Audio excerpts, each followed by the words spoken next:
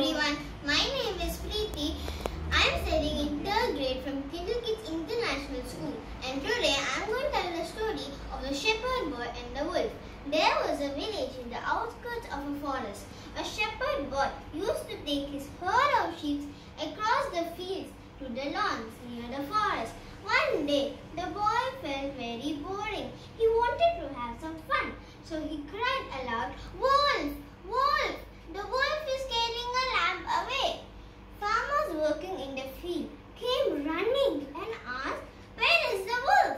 The boy laughed and replied, "It was just a fun. You get going, all of you." The boy played this trick for quite a number of times the next few days. After some days, as the boy perched up on a tree singing a song, there came a wolf.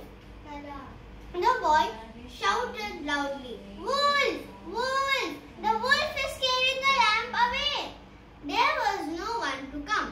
The boy shouted, "Help! Wolf! Help!"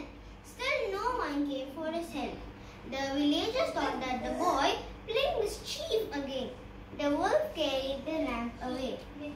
The moral of the story is that a liar's speech is seldom believed. Thank you and happy National Day.